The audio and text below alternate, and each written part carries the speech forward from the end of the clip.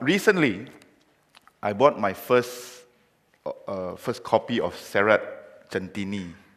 For those of you who know the book, it is popularly known as the Kama Sutra of the Javanese world.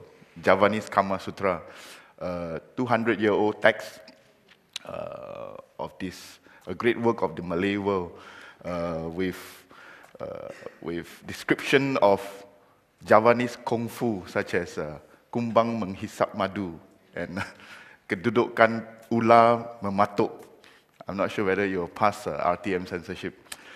But when a learned friend came to my office and saw my very thin single volume, it's a 12-volume work, but when a very learned friend came to my office and saw my very thin version, single volume thin copy, he asked, "Where are the rest of them?" I said, "Well, in the census dustbin." Somebody said, I think it was Article 19 when we were doing research for this speech, they said that freedom of information is oxygen to democracy. I think this is probably one reason. Too much oxygen burns.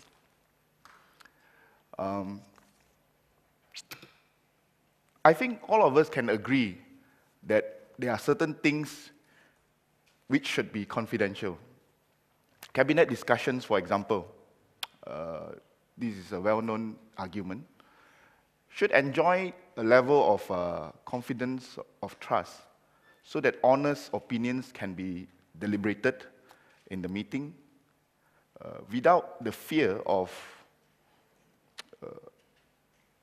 someone's view being manipulated because of irresponsible expose. Of course, the word confident and confidential, I look it up on the net. They share the same Latin word, which really means to have full trust. Matters of national security, public safety, crime prevention, detection, all these are sensitive information which require some level of secrecy at least. And of course, we do not want our personal information from hospitals, whether government or private, from telcos, to be exposed without our consent. In our time, there is a real tension between fighting breaches of personal information, personal data, versus trying to unlock government secrecy. Because, like it or not, in this age and time, personal data, personal information, and public information, they are more intertwined than we can imagine. And of course, we live in the time of what we call the age of explosion of information, where information is being shared almost on a minute-by-minute basis. We share personal views and opinions on football and politics. There is partisan news and propaganda. There are stories online about alien invasions and dragons being discovered. There are so-called expert views on the danger of vaccination. We have advertisements ranging from regular products and services to pseudoscientific alternative medicine, get-rich-quick scams, to outright alternative facts. The net effect is that we, as a society, we become overwhelmed with trying to figure out falsehood from truth, or truth from falsehood. Because of this so-called freedom, we spend more time sieving through information, not knowing for sure who or what to trust anymore. And I wrote this little quote in my book, Being Malaysia, second book. We are chained by our own freedom. We have become less free as a result.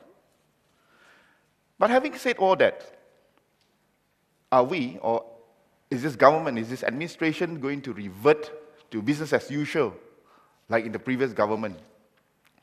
To me, Cynthia is waiting. To me, the answer is a clear no. What is business as usual? When I was running a think tank in Penang, I'm just going to describe to you what is business as usual. I requested, or rather we, the think tank, requested information as neutral and as safe as statistics on Penang import and export activities. One would imagine this is a very, this would be one of those regular day-to-day requests. But to our surprise, our request, our application was rejected by the previous government. And the reason given, because previously, when this information was given, it was manipulated or misinterpreted by the public. Hence, the government decided not to give them out anymore. Similarly, we have seen, and I myself have experienced in Parliament, when asking for statistics and data on sexual crimes. Women NGOs have come out saying that this information were denied to them. The fundamental problems in our time today with information, especially with government information, is that whether at the local, at the state, or at the federal level, information is by default a secret. And this is no longer just words of the law represented in legislation such as the Official Secrets Act. It is, or rather it has become a culture within our society, especially within the civil service. I was involved when the Penang state government created the Penang, or the Freedom of Information Enactment in Penang. But at the inception of the legislation in Penang, the state legal advisor herself, former state legal advisor herself, actually opposed to the new law because she claimed that it was ultra-virus the Constitution. It was against the Constitution.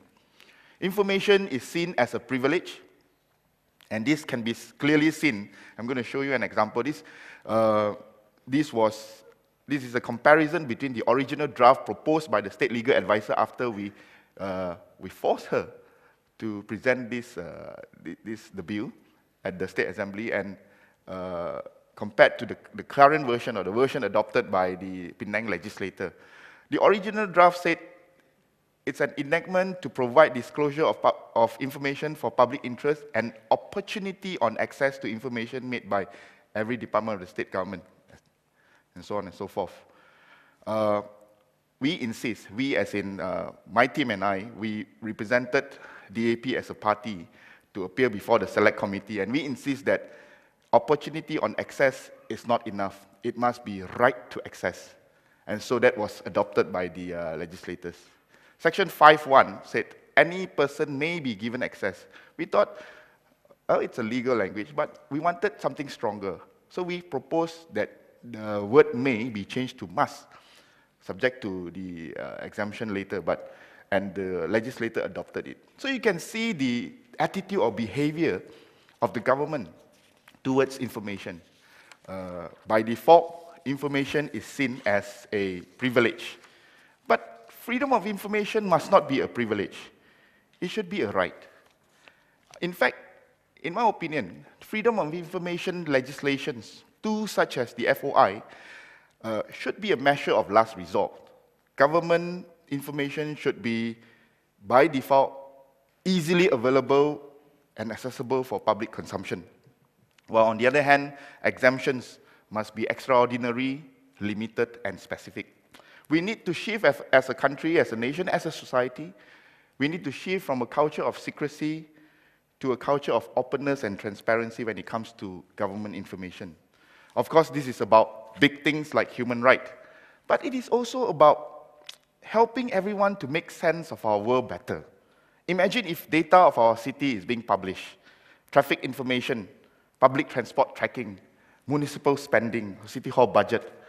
Not only people outside of the government can better understand the activities and behavior of our city, but think about the potential in this smart app generation. Someone may create an app if we open this data to them at the government level. Someone may create an app to tell you about traffic situation or to recommend public transport routes. Or perhaps an app to monitor real-time tax revenues as well as expenditure of the local government. And I think civil society, both civil society and businesses, can benefit from such technology, especially to make investment or advocacy decisions. Or allow me to introduce to you this very brilliant platform by my friend, See Now Project, a tech group advocating for freedom of information in Malaysia. For many years now, they made parliamentary answers given to MPs available as searchable documents online. This has never been done. And their website, Parliamentary Documents, under See Now Project, is a treasure trove for researchers, including our stole from the government itself. Our legislation, such as the OSA's, Official Secrets Act, is almost 50 years now. It is time for us to review such law to incorporate new thinking, progressive values, as well as new behavior towards information of our time. Allow me to end this by recapping on these three thoughts. Number one, freedom of information must be the default mode of government.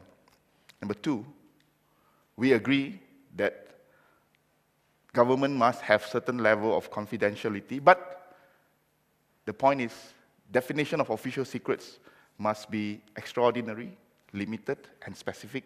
And finally, there must be a clear shift in our culture, the way we handle information. While we grant access to information, protect whistleblowers, we must also ensure some kind of protection against false and irresponsible use of information. Thank you very much. Our next